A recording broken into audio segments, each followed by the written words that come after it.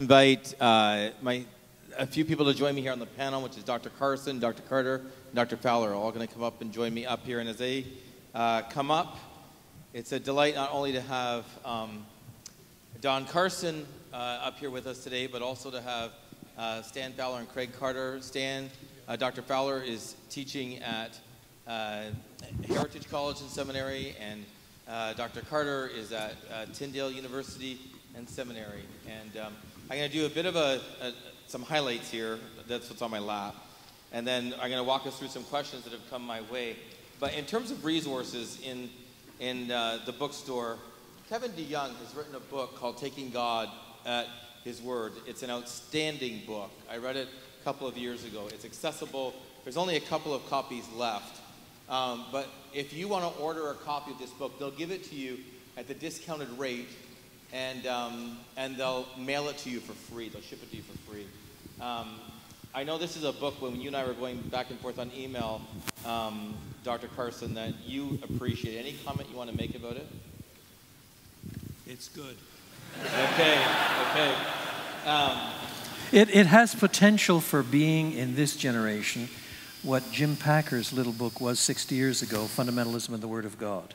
It's not erudite, it's not complicated, it's not long. It's a generalist's volume, but it is readable, accessible, helpful for shaping a new generation. Good. And then this is a book I've read as well. It's by Dr. Carson. It's the Collected Writings on Scripture. It's an outstanding book, covers a variety of topics, and it's worth getting. And it, again, I think is quite accessible. There's some chapters at the end where Dr. Carson comments on some other works that are out there that is worth reading, but a number of the chapters earlier on in here are just outstanding. And then another book he's edited. Now, speaking of Kevin DeYoung's being short, this one isn't. It's a bit bigger. Now, I haven't read this whole book. I've read about 800 pages of it. I'm not done. But that tells you the length of this book. It's edited. There are a number of incredibly helpful chapters in here. And at the end, Dr. Carson actually goes through, I don't remember how many questions, but you might go through 60 questions. I don't know. There's a lot. And I just wrote them. I didn't count them. On Scripture, and they're actually quite helpful. And so these two books, if you're interested, this is more of a resource, I would say. It's not typically one that you read cover to cover, though I'm almost done that, I guess. But it's a resource where different chapters in the book reflect on different areas that you may come across in trying to understand authority of Scripture and what that looks like. And it's a helpful resource that way. And so if you're interested in getting that, you can order it at the bookstore. They'll ship it to you as well. Do you want to comment on either of those books that you've edited? Oh, that book is full of hidden blessings. I mean, you can use it as a doorstop, for example. you can use it when you're getting exercises. It'll improve your cardiovascular system, and probably if you want to go to sleep at night, you can use it for that too. All kinds of blessings. So one, if he's doing this, just my truck. I live downtown, and a few weeks ago my truck was broken into. I was away in Myrtle Beach. My son was home. My truck was broken into, and it was sitting in the back seat of the truck, and they didn't take it. I don't know why. There was not much in the truck. There was probably $4 and change and whatever, and they wrestled through. They took bungee cords they had in there and a tarp, and they left the book. I would have let them have. They could have had my highlights. You have a lower class of criminals here. So I've had some questions that have been sent my way, and then some have written out some, and so we're going to just dialogue. And we talked briefly ahead of time, but there's not like a prescription here for who's going to answer what questions. So I'm just going to start tossing out questions, and then we're going to see who wants to take which one first. But the first question I'm going to ask is this: Are the terms inerrant and infallible still useful, and how would you define them, and in what context would you still use them? Well, yes. I think they're still useful in the sense that if we're trying to define the full truthfulness of Scripture, we have to have some words to use. Now, obviously, whatever word we use, whether we say fully truthful, entirely trustworthy, inerrant, infallible, we have to explain what that means. And I understand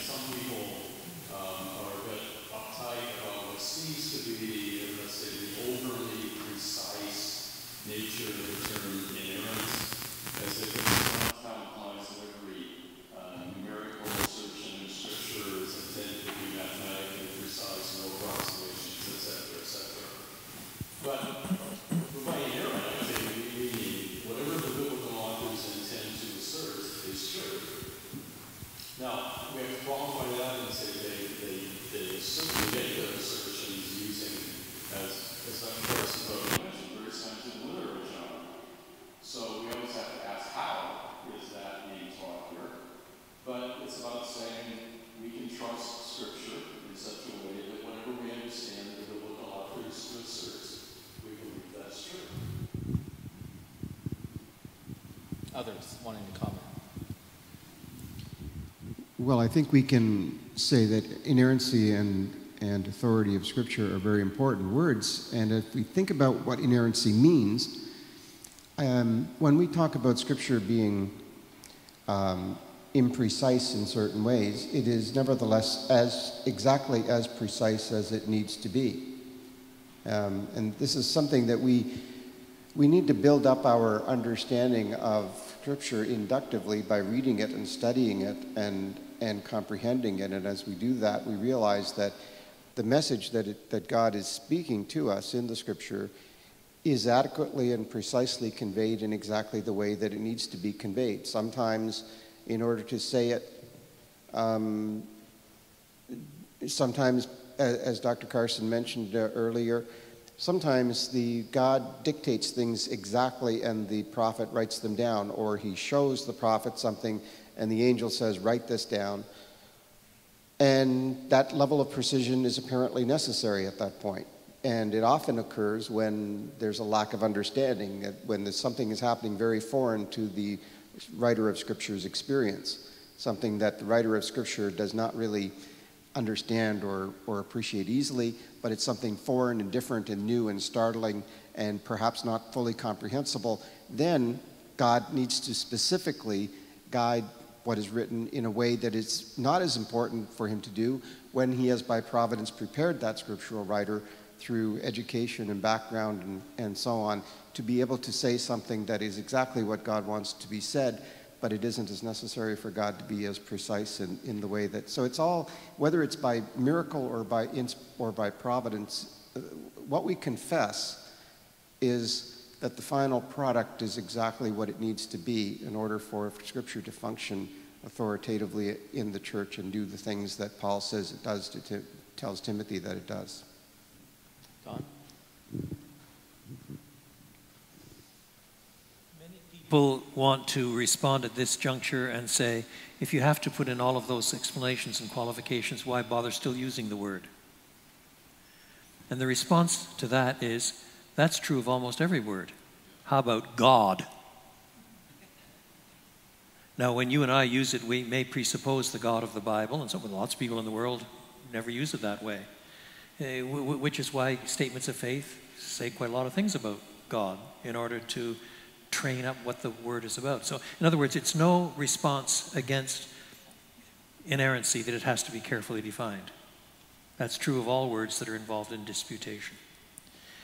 But in essence, inerrancy, which simply means without error, that's all it means, is a way of insisting on the truthfulness of Scripture. That's all it is. It's not insisting on the precisionism of Scripture or that it has to be done in a certain form of genre. It means where questions of truthfulness are applicable, the Bible is telling the truth. There are some statements in Scripture that are not propositional, and they are not subject to the category of inerrancy.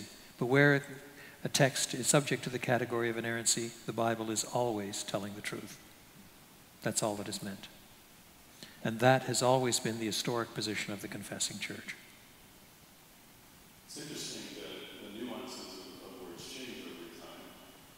We all recognize that precisely, probably, but in some ways, up to inerrantly infallible, infallible is the stronger term. Inerrant, to describe a piece of literature, simply means everything it asserts there is true.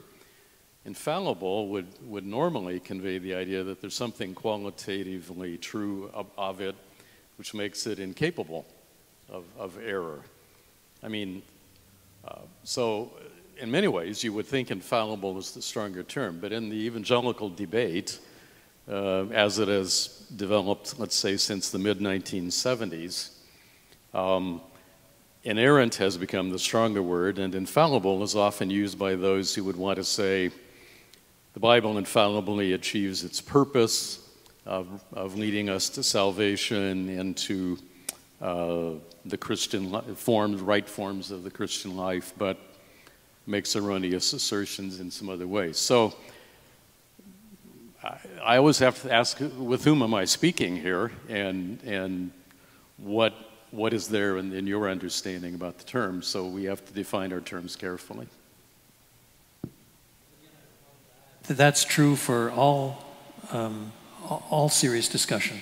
In many parts of the southern U.S., Calvinist basically means not interested in evangelism.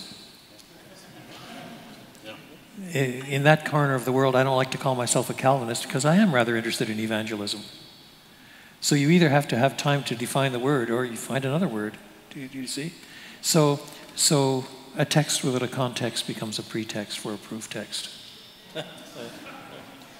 Could I just put in a plug here for the idea that we should not allow the receptor audience to which we are speaking to do all the defining. Yeah.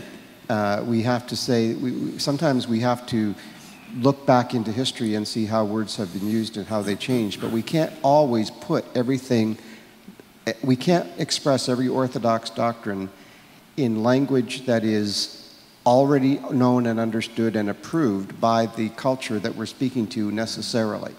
There may be things that there may be words that the culture will have to consider using in a different way in order to understand what the message is.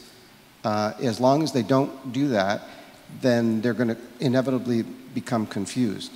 So what I'm saying is we don't have to, you often hear this metaphor of translate Christian truth into a language that is comprehensible by secular people. Secular people need to learn how to understand the words as they are being used in the Christian tradition. Just as like when you go to university and study any subject, you're going to have to learn the vocabulary of how it's commonly used in that subject area in order to understand what is being said. Could I add a footnote to that? Yeah. I agree with that, where the words in question are biblical words especially, because it's part of learning to read the Bible. If it tends to be a theological term that has no deep biblical anchoring, I'm a little more flexible. So Tim Keller tells me that in New York City's elite communities, evangelical means roughly Protestant jihadist. And you can get around that by insisting that they've got to learn what evangelical means. And I would say that in that case, yeah, you better go at it, because evangelical, euangelion, is bound up with what the gospel really is. On the other hand, it's not for nothing that we called it the Gospel Coalition rather than the Evangelical Coalition. Nobody knows what gospel means, but at least they don't think that means Protestant jihadist. Right. So you want to preserve gospel, evangelical, euangelion, because that's a biblical category. You cannot lose that without losing something intrinsic. I'm going to transition us. That's great. And one of the questions that came our way is this morning, Dr. Carson talked a bit about different genres of Scripture. And so if I'm an untrained, just person here, congregant, who loves to read the Word, how do I understand the genre of Scripture I'm in and what that should do in terms of God speaking to me and what that looks like? How do I understand the different genres? And are there any resources I can look to that might help me with that?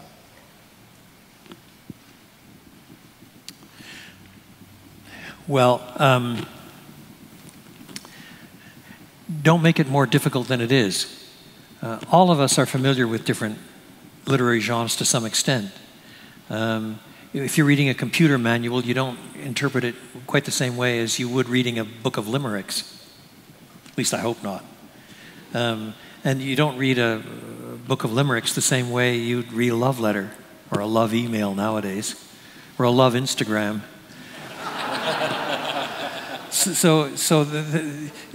We're familiar with hyperbole and so on already. Boy, it took me a year to get here today.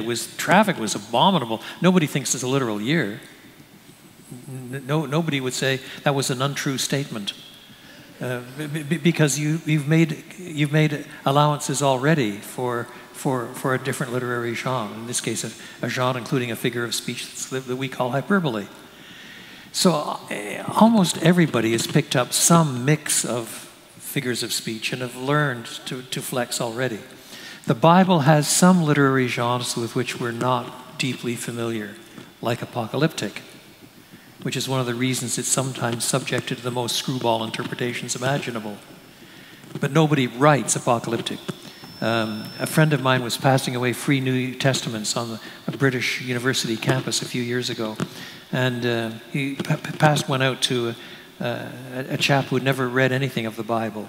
And some months later, he asked him, "Hey, did you read that book I gave you?" "Yeah." He said, "It's a bit troubling at the front end. It keeps telling the same story 3 or 4 times. But I sure like that science fiction at the end."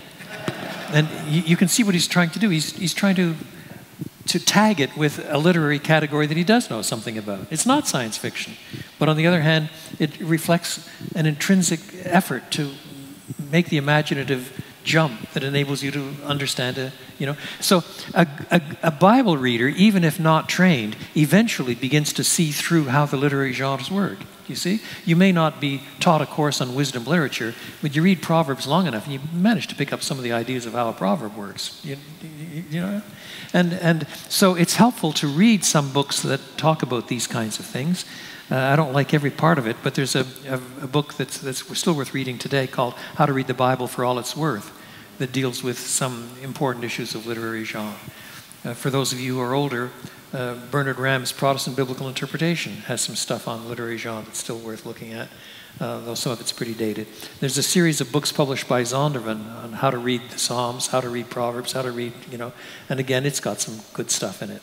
So there are some helps around, and a pastor like Dwayne Klein would be glad to give you a list of books. Oh, I've told you a million times not to use that hyperbole.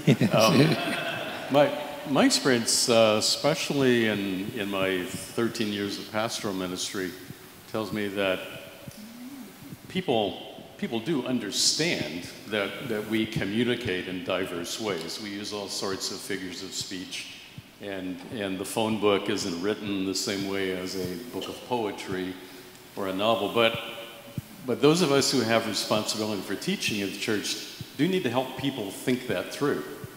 And I still remember the time I was teaching a Bible class in the first church I served as a pastor, and I said, for example, Proverbs are true generalizations. That's what they are. They aren't mathematical formulas. And so I said, Proverbs 15:1, for example, says, "A gentle answer turns away anger." But that's not a promise that on every occasion when someone speaks to you in anger and you respond gently, that person will cease to be angry. And a guy sitting in the class said, "Yeah, Solomon didn't seem to know my wife." and she was sitting beside him, which made it a whole lot more awkward. But sometimes people, they don't instantly warm up to it. And in that same church, I once said, God's promise through Jeremiah in the New Covenant is, I'll forgive their sins, I will not remember them anymore. And one brother raised his hand and said, "Pastor, if the Bible says God forgets our sin, he forgets." He was the church treasurer too, which caused me some concern. But so, I tried to help him and the group understand you can't very well believe all the Bible says about God and believe that he literally forgets. You won't be able to bring every work into judgment if that's true. But people do need to be helped. But they are capable of receiving that teaching, in my experience. Could I just say one thing about genre is that sometimes people say, "I don't take Genesis literally." And what they mean is, I don't believe what that portion of Scripture says. And the problem of, we're always looking for the literal meaning of the text. We want to know what it says. And just because a text is poetic does not mean that it is not conveying anything that can be formulated into a proposition. In fact, poetry is more precise language than prose in many ways. But the point is that just saying that such and such a text of Scripture is of such and such a genre, particularly that pointing out that it uses a figure of speech or pointing out that it's poetic in nature, does not mean that that text of Scripture doesn't say anything and doesn't mean anything, and that it isn't possible to disbelieve it. It just means you need to understand what is being said in that text in the right way, taking account of the genre that is being used. And so the idea of recognizing different genres in Scripture is not a way of dodging the meaning of the Scriptures or saying in a polite way that we don't take them seriously. It's one thing to take the Bible literally, it's another thing to take it seriously. And in truth, nobody takes everything in the Bible literally. But the goal should be to take what is literal, take literally what is intended literally, and what is not intended literally, not to take that literally. That's the goal of good Bible interpretation. So I think that's a great segue. And Dr. Carson mentioned a couple of books. One of them was by Stewart and Fee, How to Read the Bible for Everything It's Worth. A few years later, probably a couple of decades later, they wrote another book called How to Read the Bible Book by Book. And it's actually an excellent resource as well for this. But somebody wrote in and said, help me understand the use. Now, they use the term anthropomorphic language. I probably more use the term accommodation. But how do we understand accommodation or anthropomorphic language, and when is that being used in Scripture? How do we understand when that's happening? So first, we may need to take a moment and just define what those terms mean, and then talk about how do we, when we see that in Scripture, what does that mean for us, and how do we understand that? So. Well, anthropomorphism is describing God in terms of human bodily form. The hand of God, the eyes of God, God's arm, etc. A related term, sometimes identified this way, anthropopathism would be describing God in terms of human emotional experiences, which the speaker may or may not intend to be understood straightforwardly. So that's a bit of, I think, the basics of the terms. And when we see them in Scripture, how do we understand them, or how do we understand even, like in terms of another term, accommodation, and what that looks like? Well, all human language is human. Well, it is. Amen, brother. It is. Preach it. I mean, all human language derives from our experience, right? We are finite creatures, and as a race, we've accumulated experience, and we know the world that we live in, the material world. Our language reflects our experience of reality. So our language will never be sufficient to contain the reality that is God. It will never be able to express God's being fully. That is not to say that it can't express it truly. It can, up to a point, express it truly. So in theology, we have something called the doctrine of analogy, where we say that language is analogical. That means that if it was univocal, that would be one alternative. Then it would mean that if I'm a father and God's a father, then the word father would be univocal. That would mean that fatherhood for God was the same as fatherhood for a human being. And so then if you heard that God the Father had a son, you'd say, well, naturally, who's his wife? Because if everything that's true of human fatherhood is true of divine fatherhood, then he must have a wife. On the other hand, if the language could be equivocal, and that would mean that when you would use a word of God, it doesn't have anything in common with how you use the word of human beings. And so the fatherhood of God would mean something completely and totally different than the fatherhood for a human being. Analogical goes down the middle and says, well, it's neither one or the other extreme. There is a point at which the word that we use of God, and this is true of all the words in the Bible, of all the words in theology, there's a sense in which the word does reflect something of the truth about God. There's a point at which it does, but there are many more ways in which that word does not reflect the truth. In other words, there are analogies that we can develop between humans and God because we're made in his image and we're endowed with certain gifts like rationality. But there are limits. And so anthropomorphic language is a good example of how human language is used of God, but it has limits. So when you talk about the arm of God, the arm of Yahweh being sufficient to save, that's reference to God's power. And it's true that God is powerful, and God is more powerful than the gods of Egypt, and he can humiliate Pharaoh and the gods in the Red Sea. And it's true to say that his right arm delivered Israel, and right arm there being a reference to his power. So the language is fit for purpose. It does work. But you can't you can't say that God has an arm in exactly the same way that a human being has an arm. You can't say that the arm is a literal arm on a literal body. So I think the problem of anthropomorphism, to make a long answer short, is simply the problem of human language in general when speaking about God. And there is human perversity added on top. This whole discussion that has just been ably summarized is often called the doctrine of accommodation. Calvin has long, long sections on accommodation, how God accommodates himself to human speech so that we can understand him at least in part. God himself cannot give us omniscient knowledge, because omniscience is an attribute of God alone. He can't do a dump and enable us to understand everything as he understands everything. We're finite. We cannot take it. So that inevitably, the language that he uses is accommodated to our ears, to our speech, and so on. So Christians have said things like that for countless centuries. The problem is that in the last century, century and a half, people on the liberal side of things have hidden behind the doctrine of accommodation, so that at the end of the day, they don't want to claim that they can say anything really, truly about God. Oh, that's just the language of accommodation. Oh, everything's just the language of accommodation, which in their use basically means we can't really know anything about God. God is just mysterious.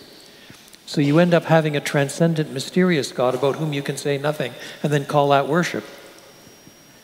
And that's just going way too far. So usually it's evangelicals with a high view of Scripture and a deep grasp of the material principle who actually have the most sophisticated doctrine of accommodation.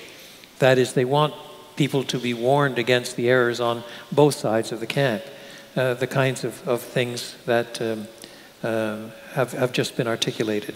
If God lays bare his arm, we are not to presuppose that he has a literal arm or that he's wearing clothes. But we know what it means. He lays bare his arm. He's shuffling off his coat so that he can use all of his power to do whatever he's going to do. Well, I've just used another one, shucking off his coat. Do you see? But we know what is meant by that. It doesn't mean, therefore, we cannot say anything about whether or not God's got arms or how much power he's got. So the doctrine of accommodation is important, and it's useful to explain and unpack some forms of Scripture. But boy, don't let people terrorize you with the notion that you can't say or know anything about God just because the argument is the language is analogical. There's a difference between accommodation to human language and forms of expression on the one hand, and accommodation to human erroneous assertions. That's true. On the other. Now, I do think we need to recognize that at some points, writers of Scripture may use words that point to ideas that they might have believed that are not true, but they aren't intending to assert those. For example,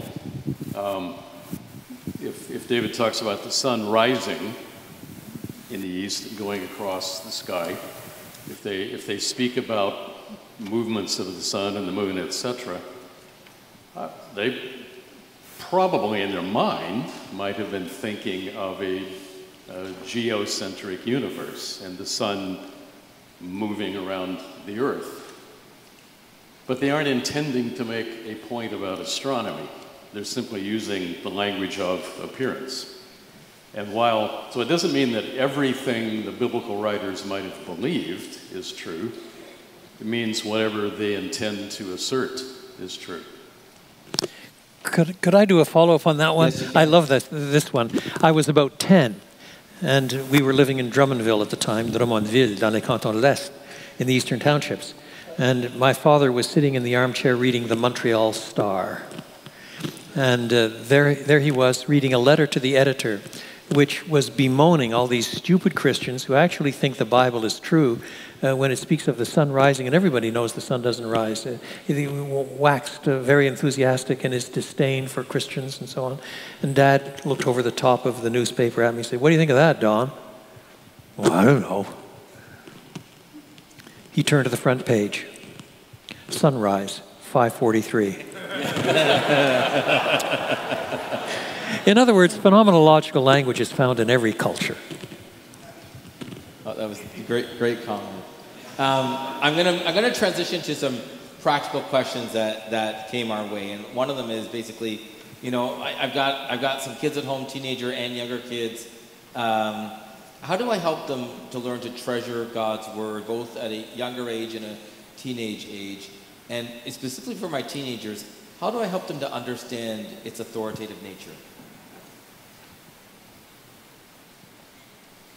Be part of a good church. That's not meant to be a smart mouth comment. It really is important because it constitutes a body of brothers and sisters who are modeling things and working with things, and who have older teenagers or teenagers who have gone through the system. They've often given a little more thought to Sunday school classes and so on. I remember at one stage, my daughter was listening to a teacher in her high school making all sorts of really snide comments about the Puritans and so on, things that were historically nonsense and so on, but in order to mock their morals and their integrity and tag them all with witch burning and the whole bit. But it just so happened at that time in our church we had a guy who was teaching her Sunday school class who did a whole series for about 6 months on the Puritans. And she would go in there and argue with her teacher every day. And that was good for her, rather than it being suppressed or ignored, or, you know, he was a competent man who knew the sources and getting the kids to read the literature. I'm not saying that our church always did wonderful things like that, but that was gold. That was gold.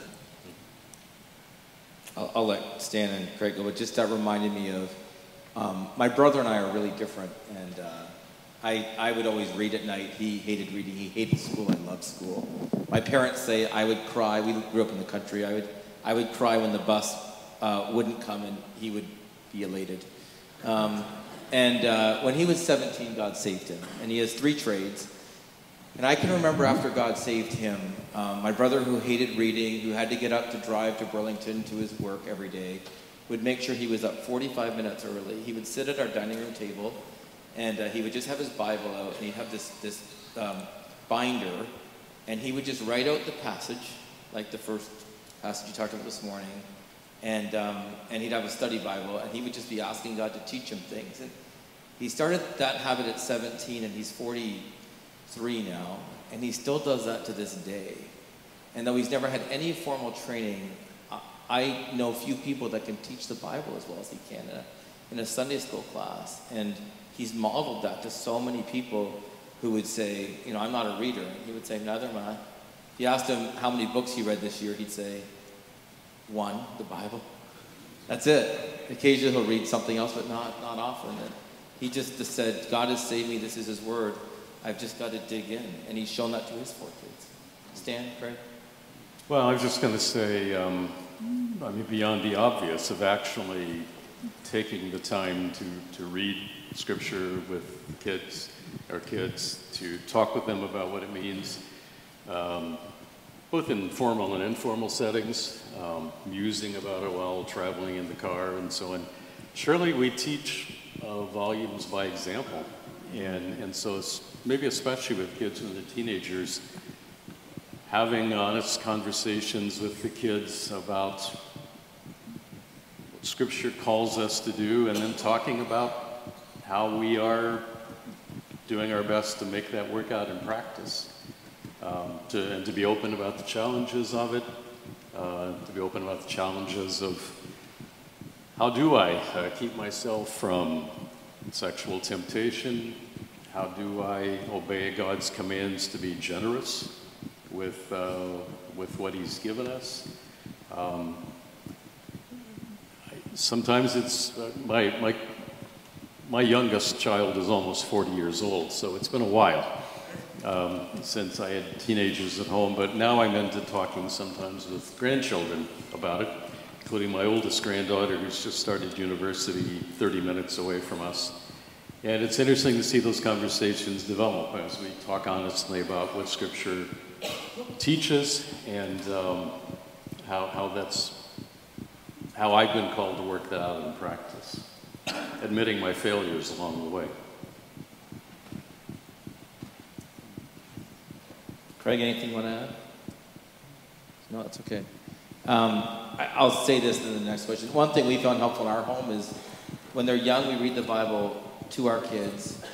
Then we read the Bible with our kids, them and us together. Then they read the Bible to us as they get a bit older. And then we move to the place where we're asking them questions about what God's been teaching them through the Word as they're reading, trying to cultivate their own devotional life. And that's been helpful for us.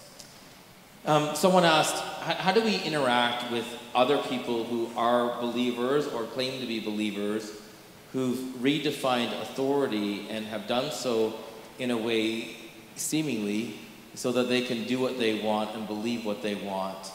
At what point does that redefinition of authority bring them to the point where they're not sound in doctrine anymore or possibly even heretical? Where is the line of heresy? And what do we do as we're engaging with Christians that are leaning in that direction?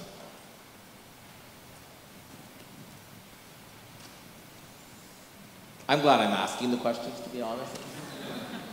Yeah, that's obviously a challenging one. We have to carry on a lot of painful and awkward conversations with people who claim to be believers, but who appear to be drifting away in their refusal to accept its teaching because it doesn't fit the lifestyle they personally want or are living, or doesn't mesh with the wider culture, which is always exerting its pressure.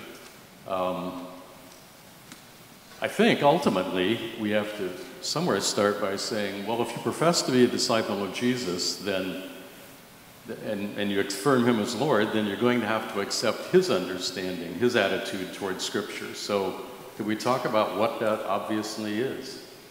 And if we start the conversation there and say, you know, if Jesus could quote Scripture and say, it is written, clearly assuming that what is written there is true, then how can we take any other approach to it?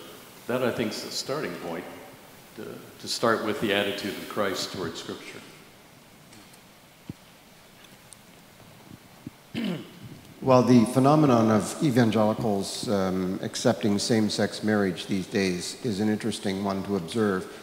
There are people who have grown up within the evangelical church, and they have switched their view to adopt the modern cultural understanding that homosexuality is just fine and so on.